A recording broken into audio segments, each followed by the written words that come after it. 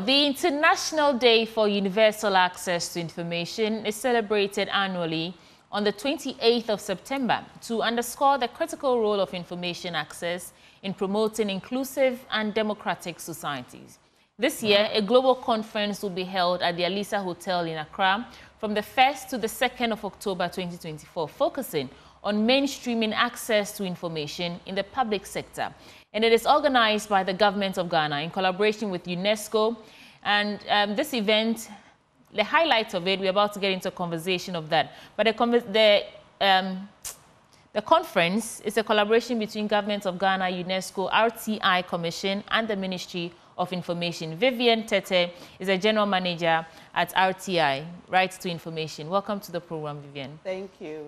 So what's the International Day for Universal Access to Information, and why is it significant that we celebrate it here in Ghana? Thank you. And good morning to your viewers. So in 2015, the United Nations General Assembly proclaimed that 28th September be set aside to celebrate International Day for Universal Access to Information. And then again in 2019, they made the same proclamation. Then from there, every year, 28 September, they will celebrate that. The day is usually marked with a lot of advocacy. So in Ghana, over the years, since the implementation of the Act in Ghana, every year we celebrate the day prior to the 28th. We have a lot of sensitizations going on. So like we'll go on, yes.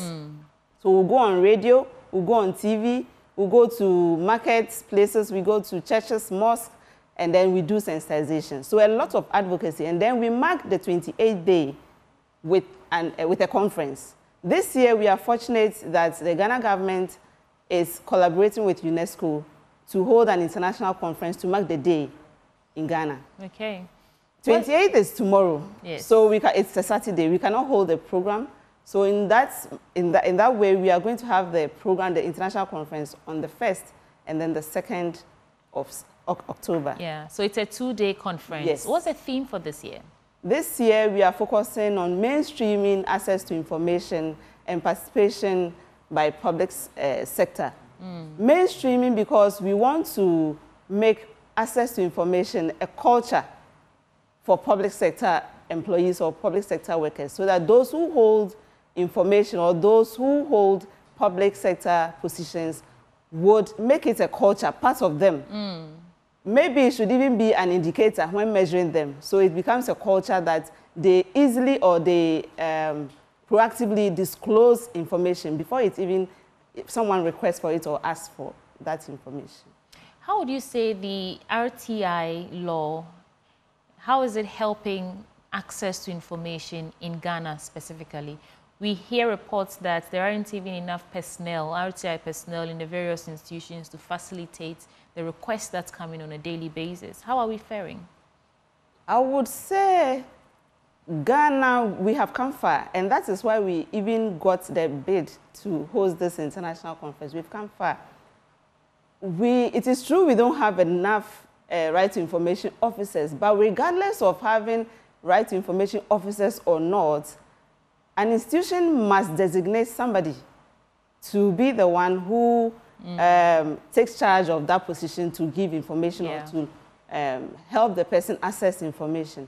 So I wouldn't say we don't have many information officers. You can even be an information officer for Joy or multimedia, right? Okay. Yes, so you can be. Right, so let's talk about this two-day conference. Who can participate? Where is it happening? The time? Let's get all the details out there. So for this year, the program is going to happen at Alisa Hotel, and it's a two-day conference.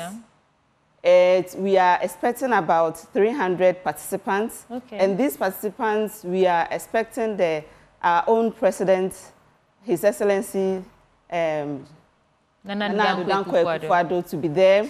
The Honorable Minister for Information, that is Honorable Fatibatu Abubakar, will also be there to give a speech.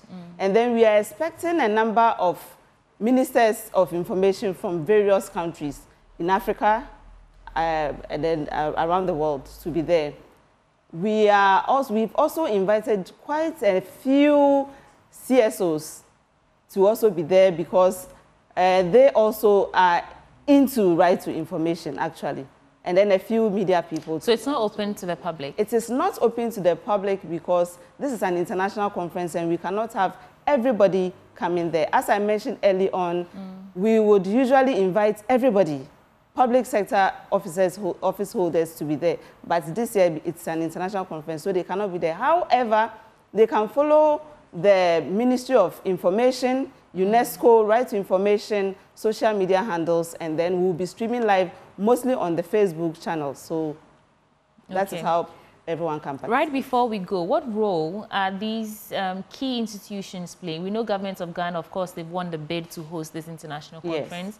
Yes. UNESCO, RTI, and MOI, what key roles are they playing in this conference? And then we can wrap up. So UNESCO is giving us the platform. So they give us the platform and the frame to make, to have discussions on access to information law. So that's what they are doing. And then MOI, RTI, we are also supporting. So I'm here in the name of Right to Information Commission, we are also supporting. So that is what, and then for most of the panel discussion that will be going on, most of them would also be coming from these groups of people that we have mentioned. Okay. So right before we go, what key information or takeaway do you want our audience to remember from this conversation about the conference? Yes, so I would want to say that information is power. And I am sure that today, as we sit here, what Galamsey is what is the ish. Yes. And then I cannot believe that nothing is going on. Maybe the government is coming up with something, but because we have not been made aware of, then there will be rumor, there will be labor agitations, and these people are going on strike and all of that. So for public sector office holders, what I would say today is that they should disclose information proactively.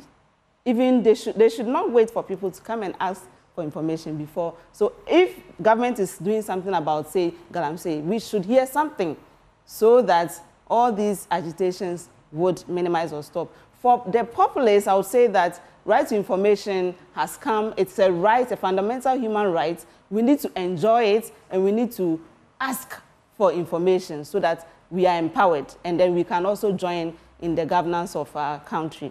Thank you so much. And that there is Vivian Tete, General Manager, Tribunal at RTI Commission, representing Government of Ghana, UNESCO, RTI, and the Ministry of Information, giving us information on the International Day for Universal Access to Information, which will be celebrated or marked on the 1st and 2nd of October at the Alisa Hotel. Thank you so much for coming. Thank you. Right. So there's still a lot more coming your way on the AM show. Don't go away. I'll be right back.